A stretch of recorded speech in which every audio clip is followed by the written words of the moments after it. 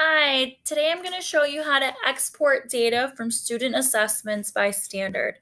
You're going to start off with being on the Pearson Realize homepage, and at the top, you're going to click on Data. You're going to click on whichever class you want to work with. Once you're on this page, you're going to see two tabs at the top.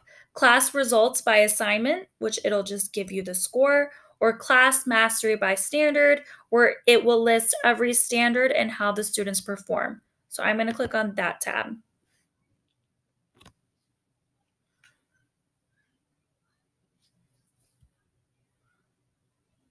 Once you're on this page, it will filter out whichever assignment you want to see how they performed, or it could be on every assignment. For this video, I'm only going to show it for one assignment, and it'll be the beginning of the year assessment. I will click on that one and then click Export Data. You're going to click Export again. Once the download is complete, it'll appear in the lower right corner. You're going to click on that again.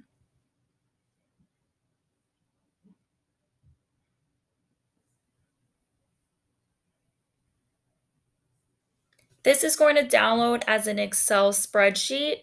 Since I use a Chromebook, I'm going to transfer it over to a Google Sheet. So you're going to click on Save as Google Sheets. I've already done that because that does take some time since there is so much information on this spreadsheet. Okay, once you have it as a Google Sheet, it'll look like this with the standards at the top and how many questions the students were able to perform by mastering that standard. Okay, if you scroll down, it'll give you the standards legend, so you don't have to go and look up what those standards are. Okay, and to save it as a PDF, you will go to File, Download, click on PDF Document.